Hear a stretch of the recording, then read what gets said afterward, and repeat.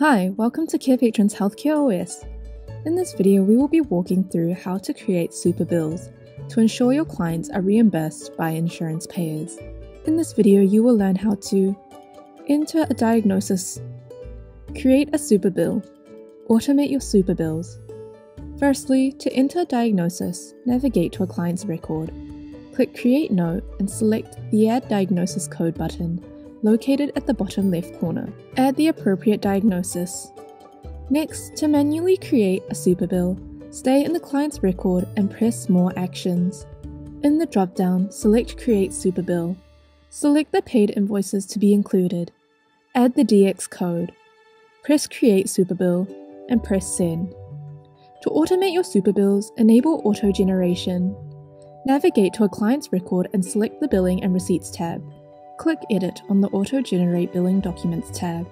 Click the slider and save. You've now created an automated Superbills, ensuring your clients are being reimbursed by insurance payers.